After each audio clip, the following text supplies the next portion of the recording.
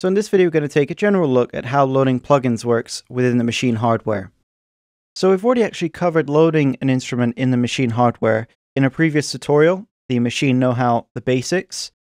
So I'll just briefly touch on the process again, just as a refresher.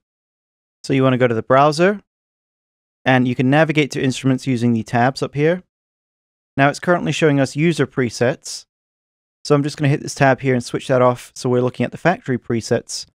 And I'm just going to refine the search here and scroll through the actual instruments that we have available. So we are currently looking at all the NKS formatted instruments again. If I switch to user, these are now going to be the instruments that I have that are not NKS formatted as well. And what you can see on the right there are the actual presets that I've saved for VStation on machine. Okay, now let me come out of this mode and I want to show you a slightly different way of doing this, which is a little quicker.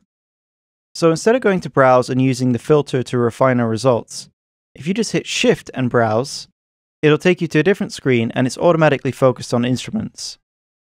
And the first vendor we're looking at here is internal, which means we're looking at plugins that are actually native to the machine software. The next one is the native instrument selection. And of course, these will be the products from native instruments that you have. Now, if you scroll beyond that, you're going to see all the vendors for all the different instruments you have in your folder. And this sort of three-tiered structure is the same kind of layout we saw when loading instruments in the machine GUI. So we want Novation. And if I just hit this next button here, it's going to load the instrument. So now that we've got VStation loaded, if we come out of browse mode, you'll see all those macro parameters already assigned and available on the machine hardware on these 8 encoders. And since there are so many parameters, they're laid out on separate pages, and those can be accessed with the cursor right here.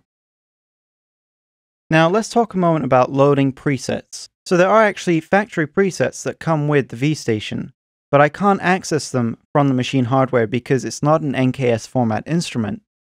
However, what you can see on the right screen here are my own presets that I've saved into machine.